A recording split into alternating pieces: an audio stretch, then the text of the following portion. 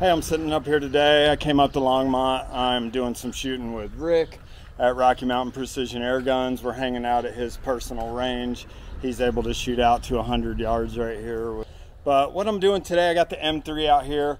I've got a preliminary tune on it and I'm running through some slugs. I'm just gonna shoot a group with 5 or 6 of these just to get a relative comparison as to which one that seems to like better. I've got the regs sitting at 160 and yeah, got the regs sitting at 160. The wheels on 16.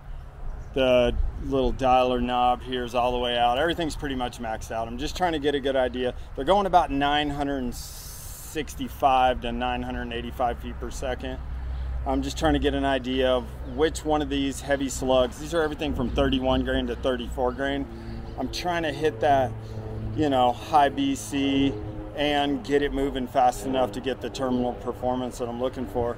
So I've got the camera rolling on the target down there. I'm gonna try and just roll through 5 of these groups pretty quickly so I don't have to do a lot of editing and stuff. And just, like I said, get a relative comparison as to which ones of these, maybe I can isolate it down to 1 or 2 of these slugs that I can do some more fine tuning with and see what I can get it to do. So I'm going to load up some of these and we'll be right back.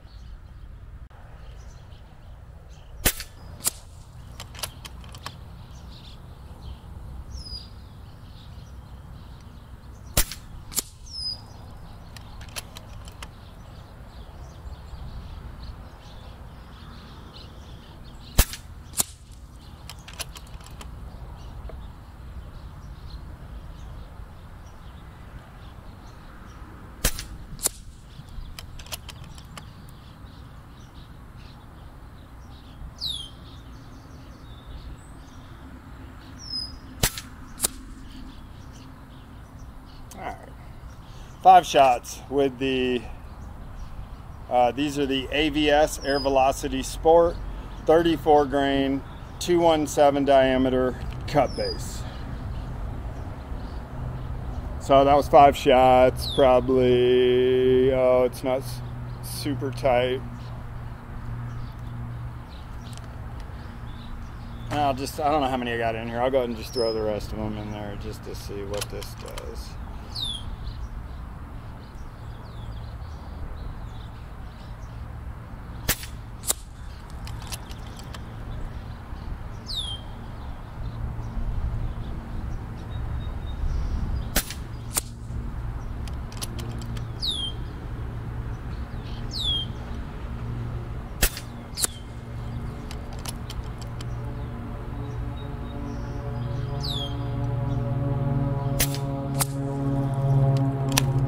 All right, there's 9 or 10 shots with the 34 grain AVS cut base.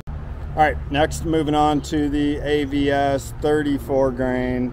Same shape bullet, just the base is a little different. This is the dish base. Last one was the cut base.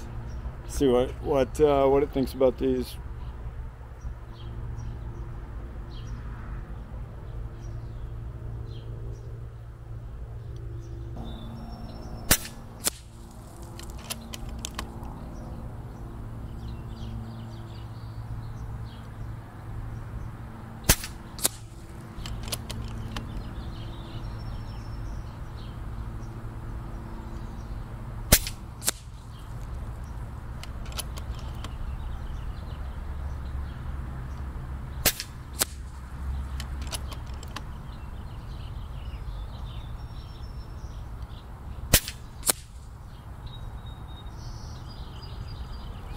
All right, that's 5 shots with those, and wow, that's substantially better than the last one. I'd say that's MOA for sure right there, 5 shots. I've got that on film, so we'll go ahead and chance making it worse by making it 10 shots, but not trying to like really take my time and milk it. you know, I'm just trying to get a relative comparison between each of these slugs.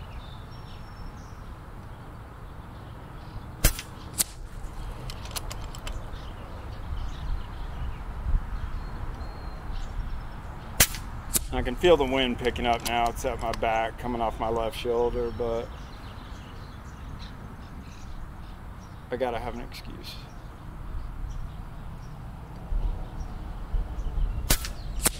Still a really nice group, even with the wind shifting a little bit.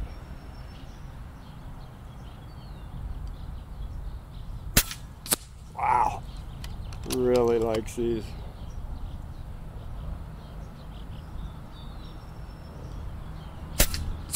Jeez, that's pretty. All right, these are the 31 grain Griffin. They're 217, and these are the cut base.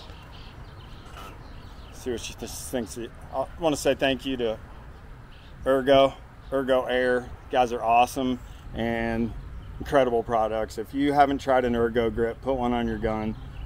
You'll never go back.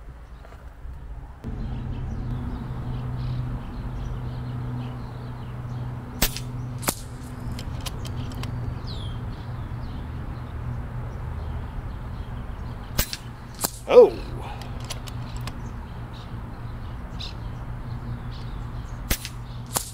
Oh!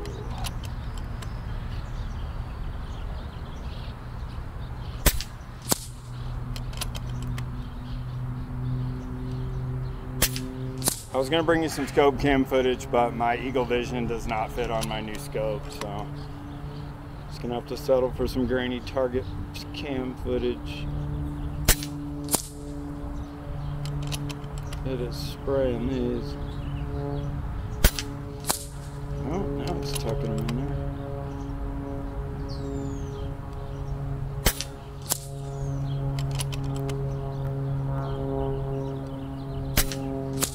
Jeez.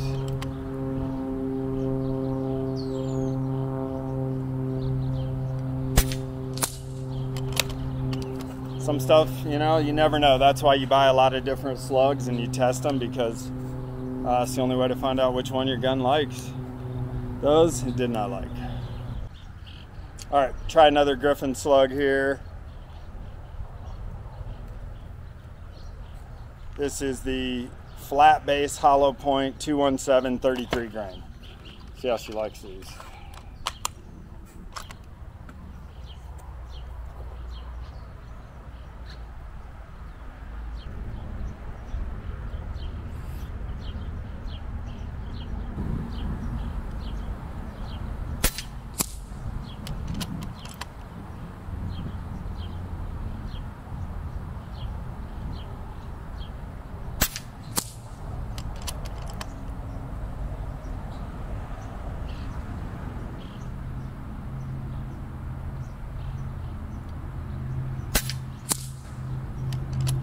Likes these a lot better than the last ones for sure.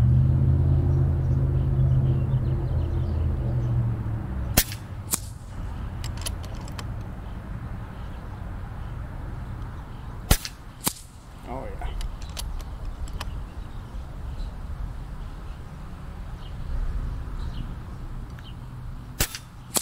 That was me. Pulled that one.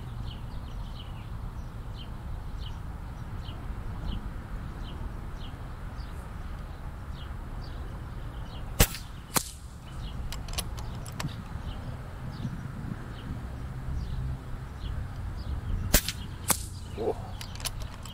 Very nice. Oh yeah.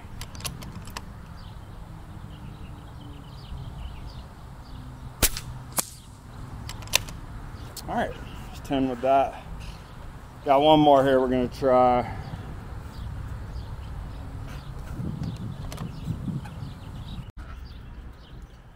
All right, gonna try one more. These are the Nick Nielsen 31.2 grain 217.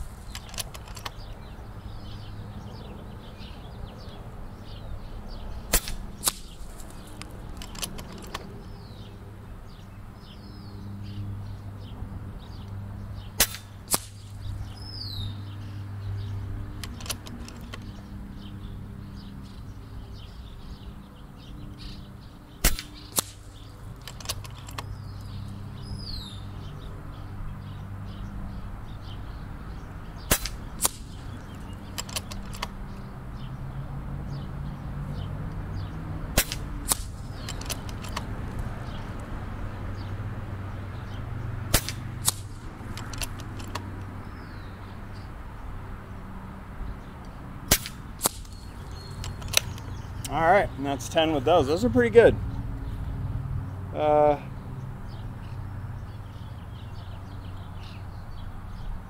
We'll walk down there and check it out.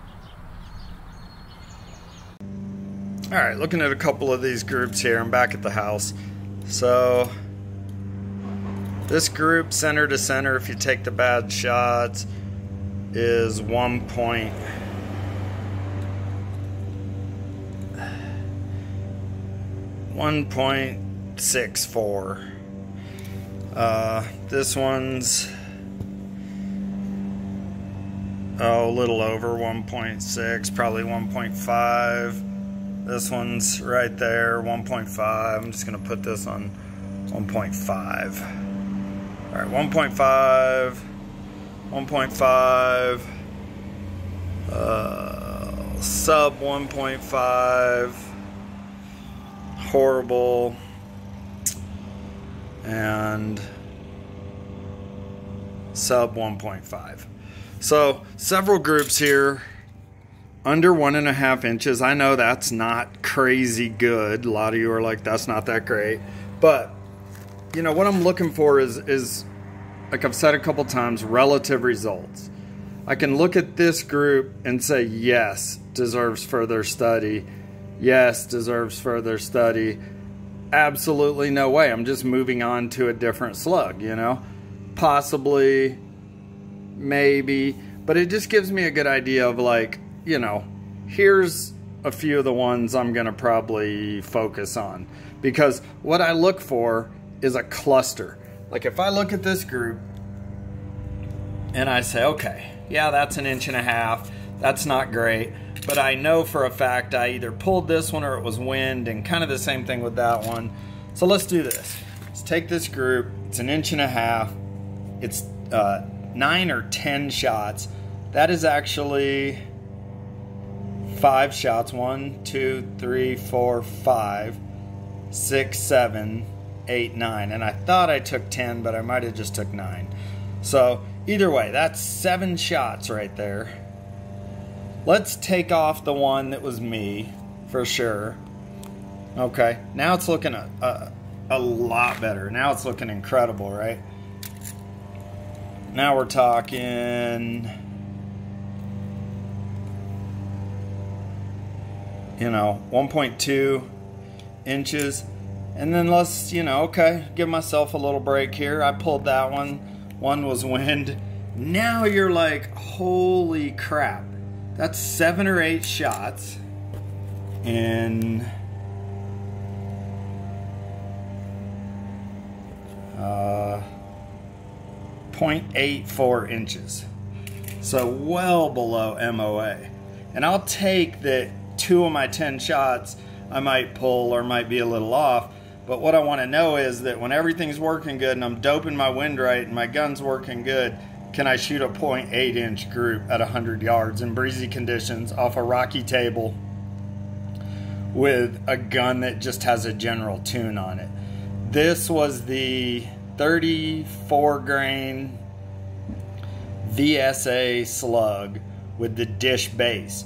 And then it's funny though, you know, this one was with the cut base and this one was with the flat base.